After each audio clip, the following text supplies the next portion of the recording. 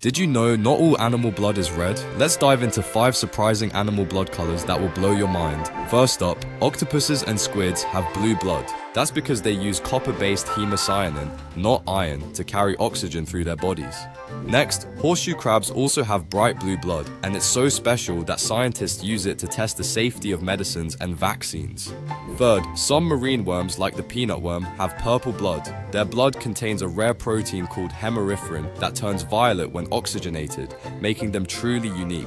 Fourth, the New Guinea green-blooded skink has emerald green blood, bones, and muscles. This is due to an extreme buildup of a green bile pigment called biliverdin, which would be toxic to most animals but somehow isn't for this skink.